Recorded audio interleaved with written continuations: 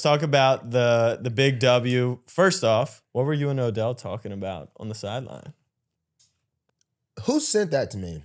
Maybe my mom? Yeah, I was curious. Do you know? I assume you know because you were tagged or texted. You know, not being on Twitter, I don't see everything. But I do, if you type in certain stuff on Google, which like, not. So you're off Twitter, you're just Googling yourself? I Google, so yesterday, so yesterday, obviously didn't play.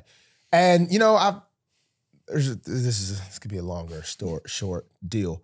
First off, the Ram Stadium it's just something about it just looks so pretty, so nice. It's like, so nice. I think they got LED lights or something. They got the screen. It's like something about it just looks like, I just want to touch it. You know what I mean? It's just something really nice, whatever.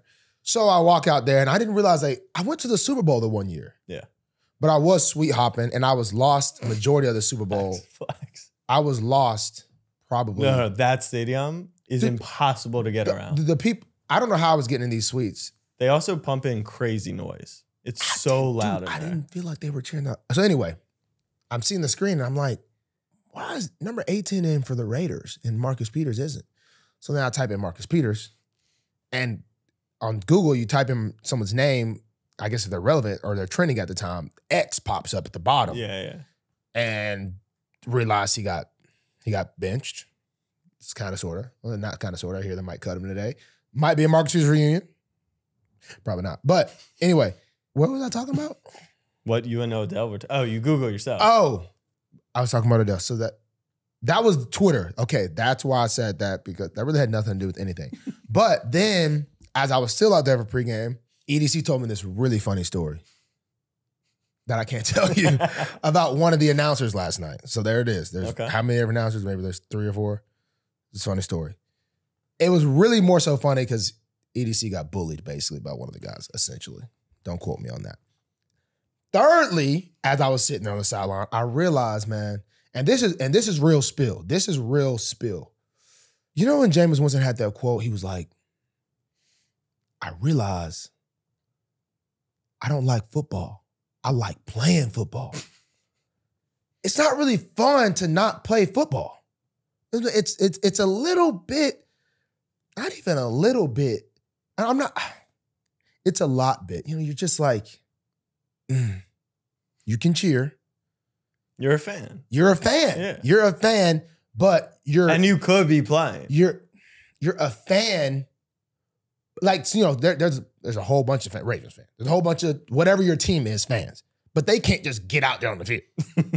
I can get out there on the field, but I'm not out there on the field. And honestly, it's, you know, is it mental health week? Because it's a little bit depressing. But gotta say positive. Gotta say positive. You got to say positive.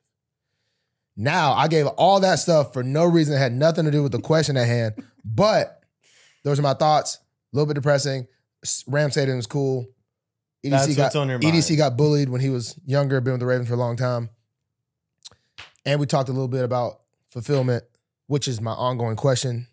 Fulfillment, are you fulfilled? I had lots of chats yesterday with people. I see that. Team Chaplain. Whew. All right, back to Odell. Yes. I saw that clip. I had a towel. And, you know, I don't be like, when you're on the sideline, you don't know you're on TV. And you don't really ever think you're on TV, but I do just, I'm happy I had a towel. I wasn't saying anything crazy, but we were talking about some stuff. You're going to make everyone sit through 10 minutes of your day in LA. And that's what you're going to tell us is you were talking. We were talking about some stuff. We were talking about some stuff. Nothing crazy. Nothing crazy. Is there anything you can share? Let's see here. If it wasn't that crazy, I feel like. Yeah. Or maybe it was that crazy. We just talked about, basically, long story short, if something's working, why change it? And getting going about me and Mr. OBJ, which he really has gotten going. Yeah, you said that. The past 2 weeks. Hey. You said that. You know what I'm saying? But peaking at the right time as well. You know, it was a short combo. And he wanted to play more, but, you know, banged up a little bit. I was like, bro, taking care of you, bro. Just chill. know what I'm saying? They're taking care of you, bro. You got a shoulder, you know what I'm saying? You OBJ, we good. So it was a good couple. Good couple. Okay. Like the OBJ guy. Like he's a good guy. Good guy. Maybe coming on the show soon? OBJ will be on Punchline Pod. Hey, the cat's out the bag. The cat's out the bag. All right. Yeah. Yeah. So make sure you hit subscribe so you don't miss that one. Yeah.